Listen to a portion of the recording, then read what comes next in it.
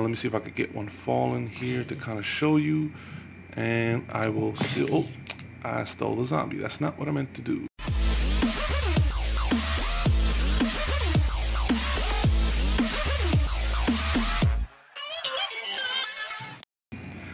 What is up, YouTube? My name is Enigma Red, and this is a tutorial video on how zombies falling really works. So let's find out why these little suckers fall. And if you can already kind of see what's happening there, I'm holding the barrier block. This is a new snapshot feature, and that is where all the magic happens.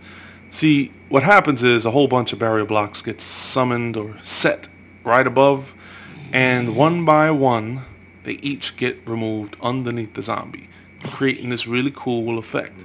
Now the blocks are actually really cool because they cannot be destroyed in adventure or survival mode unless you're using command blocks. So I will jump right into what's going on in the innards of this game here. Oh, fell too much. Gotta watch out there for that hole. So you'll see that the redstones are triggered here on top of these glowstones. That's really just a reference point so you kind of can tell where it's coming. And these are blocks that sort of just, they're set blocks. This game is very set block heavy, and it uses relative coordinates for almost every coordinate in this game. Now this little squiggly line right here is called a tilde. Now the tilde is, it's used as a reference or a relative coordinate. So this is not negative z in the world, negative z6 in the world. This is negative 6 from where this block is. So on the z-axis, negative 6 on the z-axis from this block, which happens to be right on that one. And then eventually once it gets there, it clears the redstone so that another one can be placed and the signal can go through. Because if you just keep placing them on top of one another and the signal doesn't clear, you sort of have a mess. So let's get right to what's happening. Over here, one of 5 lines, you'll see that the time is up, so the signals won't be going through anymore. You'll see that there's a whole nother line of command blocks. This is another set block, a line of set block commands, sort of like an array.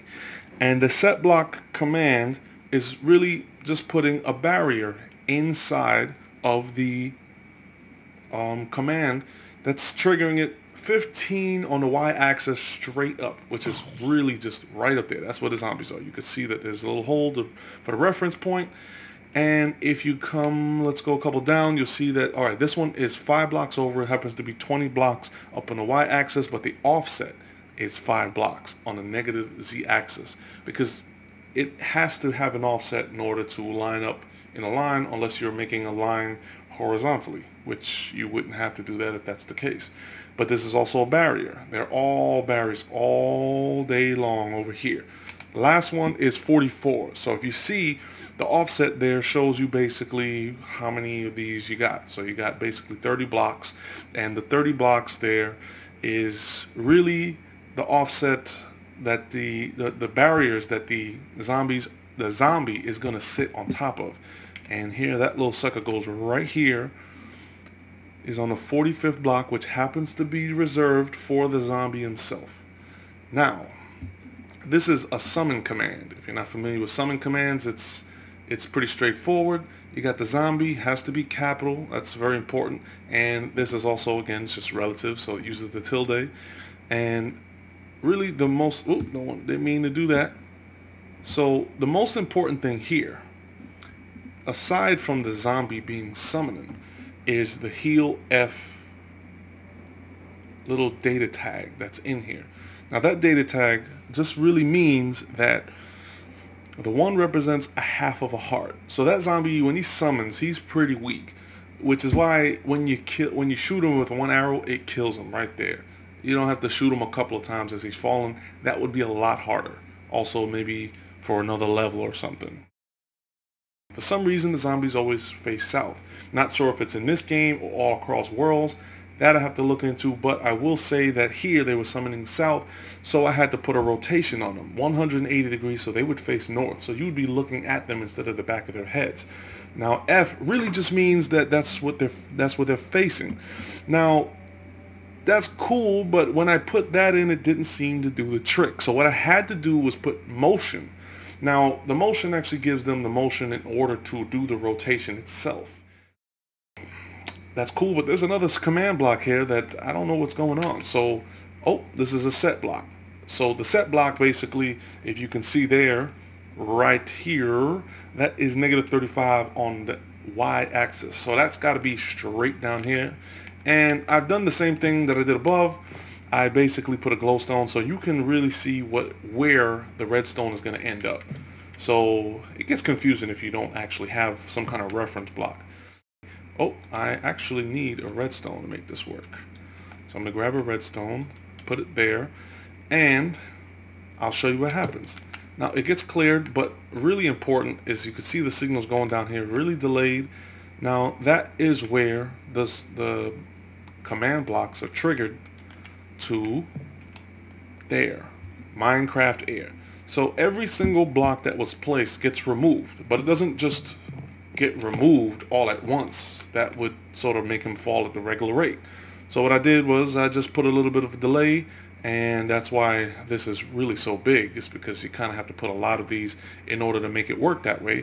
Each one of these repeaters are set to 2 ticks. Now the 2 ticks is just what I found works, because when I put them all to 4 ticks, it went really slow. Even 3 ticks was a little slow, but it wasn't that interesting. That's pretty much the basics of what makes this whole game work. But zombies are pretty stupid, so they don't know when to go. They don't know when to summon. They don't know what to do. That's why I have to have this little square array of pistons, glass blocks, and one golden block, because that golden block basically is what triggers each command block individually without them all being triggered at the same time. So if you can see, the pistons are at work. They're doing their magic there. All these are rotating. The timing is such that they all go in a circle and nothing really throws off. Now the glass blocks, the beauty of it is that it does not transmit a signal, so nowhere you can see the signal going up except on the gold block. Gold block, why'd I use it? Really just for contrast. It stands out amongst the other blocks, and that's really the only reason why I used it. So, what do these command blocks have in them? That is a good question. If you look over here, you'll see that there are numbers underneath all of them. 1, 3, where do you find those numbers? What do they mean? Well, look, if you see here, 1, 2, 3, 4, 5, and at the moment you can also see the redstones being set right above them. So that is just really just a note for me, so I know where all of these are going to end up. Set blocks are limited to the distance in which you can set a block, which is why I had to come up with this whole little chicken cage, glass cage setup here. Now, if you look here, it says teleports chicken outside of the map to clear the cage. That is something I'll get into in a little bit, but I'll go over here and show you what's happening. Now, whenever you try to set a block in a distant part of the map that is out of the range of the set block, it'll give you a warning, something like cannot set block outside of world. See, I have a little test button down here. I will press, and if you look up in the glass cage, you can see that a little chicken right in the corner, a little chicken gets created, summoned, and then he goes right away. That's because he's teleported to a tripwire little setup that brings everybody into the world, and I'll show you that in just a second. This was my solution to not being able to set a block too far in the world. I had to summon a chicken. You can see here, you can see a lot better here. See, it sets up. This actually will start the game. So this one will actually, if I go back over to the platform, you'll see the game is starting, the zombies are falling and everything. Or at this point, maybe the timer's clicking. Now this sends, because you could teleport way farther than you can set a block. So that was really my solution, is to just teleport a chicken. But because I don't want chickens kind of floating around here, I made a little glass cage for him. And the button that I pressed on the platform there summoned the chicken, and it brought him to this one. See, this one over here, this start game chicken trigger. Right? This is what starts the game. So when you're at the end of the game, it automatically sets up and sends the chicken over here, and this is the end game chicken trigger. So that is how that works. And because I cannot have chickens flying all around my map, I had to do this here. Teleport entity. This is a selector you can see down here. Type chicken. Has to be uppercase C. Very important. Relative command 30 blocks on the Z axis, which is somewhere in that area there. And that basically just flings that chicken right out, and he just drops all the way down till he is no more. He just disappears. I could have just done a kill command, but this is just way funnier. So that is, anytime it's funny, I just, yeah, I have to do it. So that's pretty much that. That was my solution for that. And this basically is just a bunch of commands that set up the end of the game. This is the message that you see at the end. It says, well, you can't see it here for some reason, but let me see if I go down. Yeah, I'm not sure. That's a little error. But you can see it says reset engage there. That must be an error in the snapshot. This is actually 14W30C.